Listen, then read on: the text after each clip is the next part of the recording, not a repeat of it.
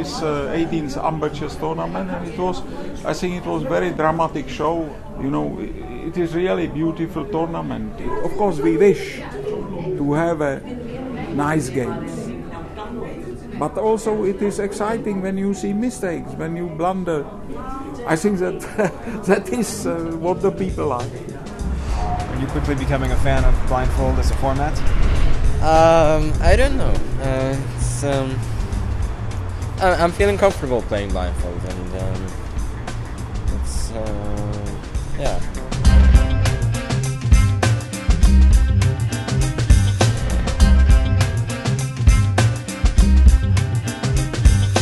Blindfold chess is a special discipline. I believe that it may be put as a fourth discipline almost. We have a classic chess. This classical time means world championship, Anand is world champion. Then you have rapid chess, about half an hour.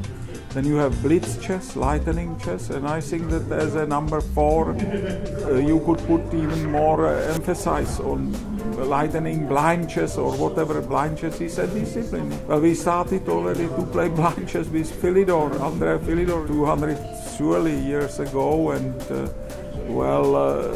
this is very interesting to see blind chess because there is still probably creativity and also very important to be concentrated. To play good blindfold, you got to be fresh. You got to be relaxed and concentrated. More than normal chess. If you just forget something, then you are out, and sometimes you see here also beautiful blind chess games. For example, Carlsen lost to Kramnik with white pieces.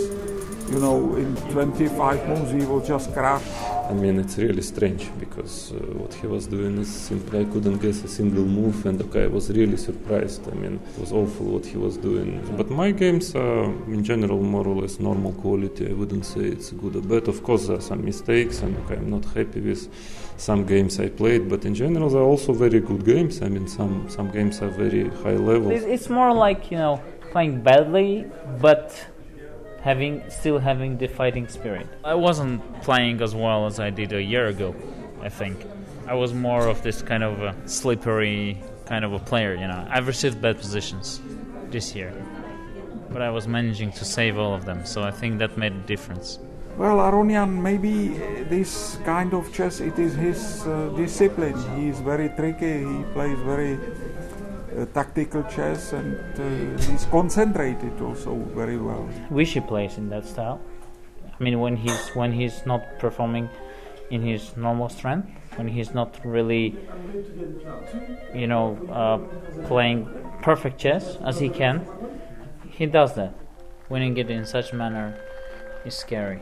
Yeah, I'm terrified, and I'm like, what if I keep on playing that? Like in this style, you know, like awful tricks and still win. Wouldn't just ruin, you know, my whole image of a solid player. So that's the scary part. So I won this one 2 in a row, so I guess 2 is enough.